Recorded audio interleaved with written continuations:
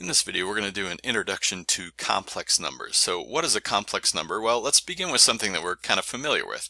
All right, what is the square root of 25? Well, of course, it's 5. And what do we mean when we say it's 5? The reason that it's 5 is because if we square 5, we get 25.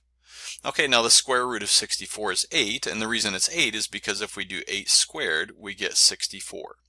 Now the square root of negative 81, though, what would that be? Now notice it wouldn't be 9, because 9 squared gives you 81, but it also wouldn't be minus 9, because minus 9 times minus 9 is also positive 81.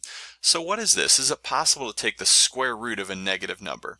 Well, it turns out there's no real number that has the property that if you square it, you get negative 81. But we're going to introduce something called an imaginary number. Okay, this number I, we define I, we use the letter I for imaginary. We define I to be the square root of negative 81. Okay, now that we have this definition, what is the square root of negative 81? Well, let's remember that square roots have this property that the square root of a times b is the same thing as the square root of a times the square root of b.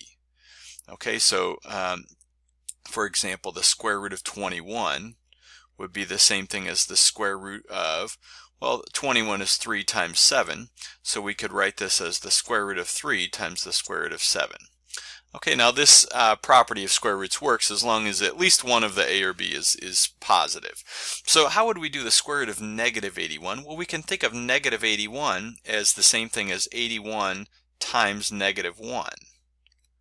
Okay, 81 times negative 1 is negative 81. So according to this rule here, we could write this as the square root of 81 times the square root of negative 1. But the square root of 81 is 9, and the square root of negative 1 is I. Okay, so the square root of negative 81 is actually 9i. If you were to do 9i times 9i, you would get 81i squared, but I squared is negative 1. So it's kind of strange that if you square I, you get negative 1. Okay, now what would be the square root of negative 100? It turns out it would be 10i. Okay, now what about the square root of negative 23? Well, 23 is not a perfect square, so we just have to write it like this. It's the same thing as the square root of 23 times I. Okay, now the I is not underneath that square root symbol. It's just the square root of 23 times I. Okay, now what is a complex number? Well, a complex number is just a number that can be written in the form a plus bi. Okay, so any number that can be written in the form a plus bi is a complex number. So let's look at some examples. Which of the following are complex numbers? 5 plus 3i, is that a... Yes, it's of the form a plus bi.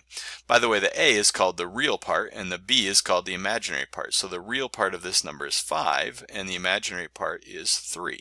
Okay, but this is of the form a plus bi, so it's a complex number. Now here we have 2 minus 7i, but notice that 2 minus 7i could be thought of as 2 plus a minus 7 times I. So here the real part is 2, the imaginary part is negative 7, but notice it is a complex number. Okay, what about negative 1 plus 3/4 I? Yeah, that's a complex number.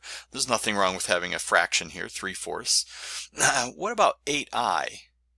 Well, 8i is the same thing as 0 plus 8i.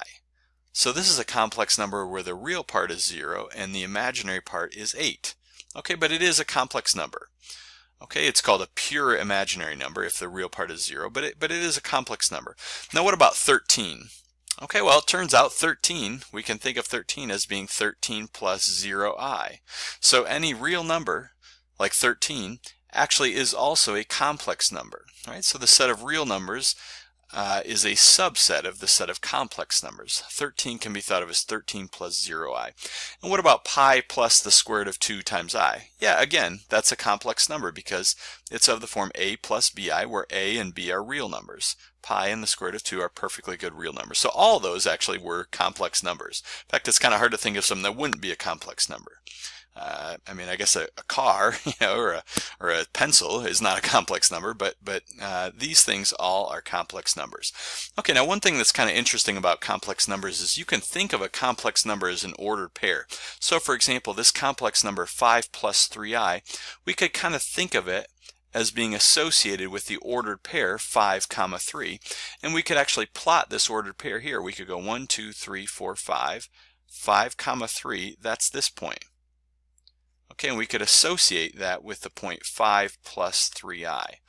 And so each point in the plane here is an ordered pair, and that ordered pair can be thought of as a complex number. Now what about the number 4? Well, the number 4 would be 4 comma 0, right? Because it's 4 plus 0i. Okay, so along the x-axis here, it's also called the real axis. Okay, along the x-axis we have the real numbers. Okay, like 4. Now what about a pure imaginary number like 8i? Well, 8i is the same thing. 8i, remember, is the same thing as 0 plus 8i. So we would associate with that the ordered pair 0 comma 8. So we go to 0 and then 1, 2, 3, 4, 5, 6, 7, 8.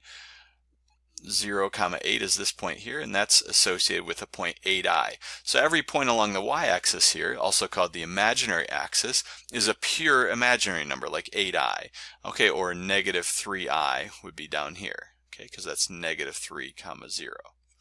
Okay, but other points, so this point here would be negative 4 plus 1i, right, or just negative 4 plus I is another way of saying that. Okay, so each point in the Cartesian coordinate system is an ordered pair, and we can think of that ordered pair as a complex number, and vice versa.